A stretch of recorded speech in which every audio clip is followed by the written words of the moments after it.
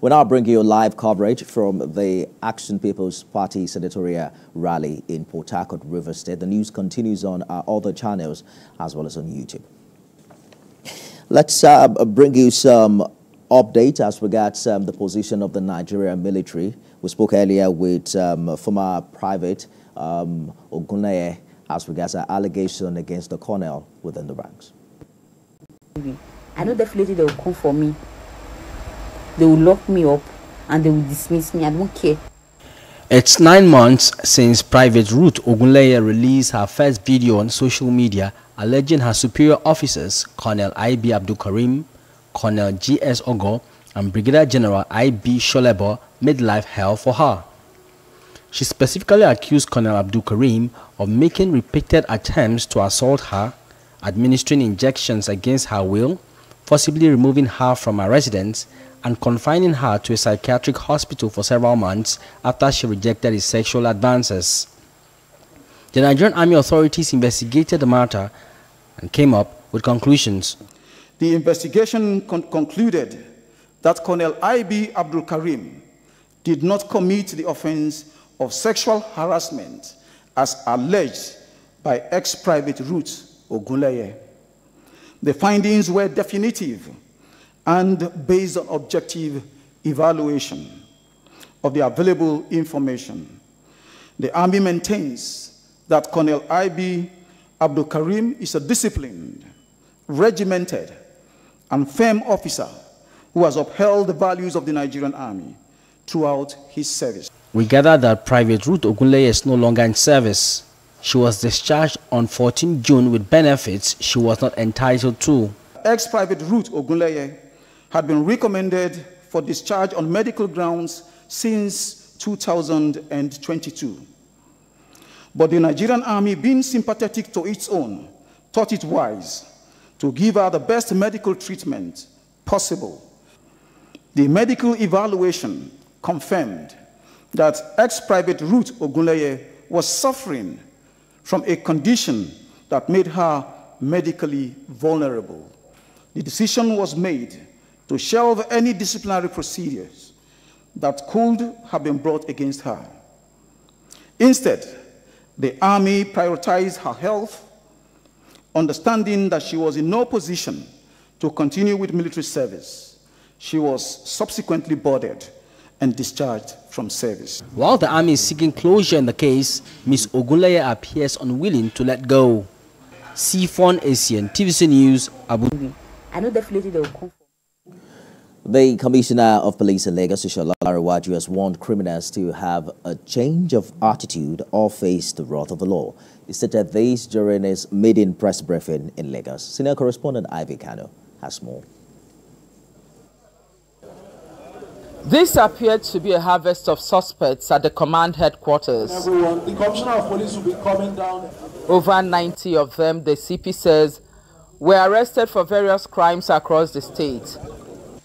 I gave a marching order to all my policemen that Lagos should, in a matter of a week, have a feel of what it is to have practical policing put in place.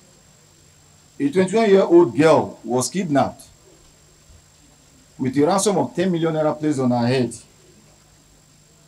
The operatives of my command swung into action. After a little gun rout, we liberated the woman on ox.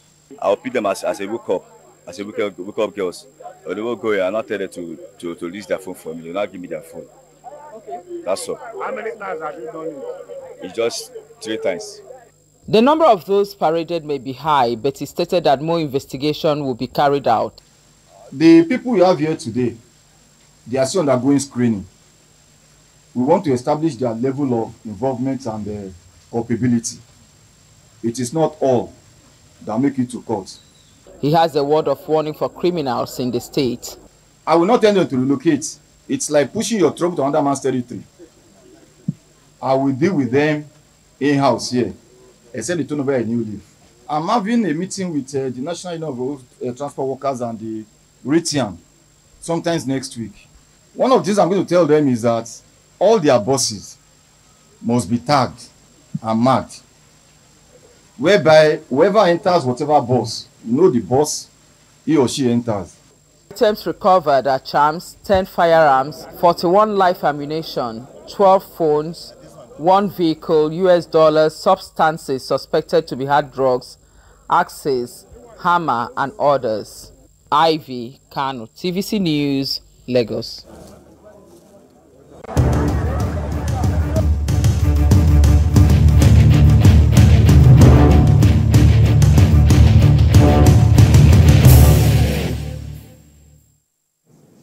To ensure drastic reduction in maternal deaths and neonatal complications, stakeholders in the health sector must scale up innovations, embark on continuous sensitization, as well as adopt the reforms agenda set up by the Minister for Health.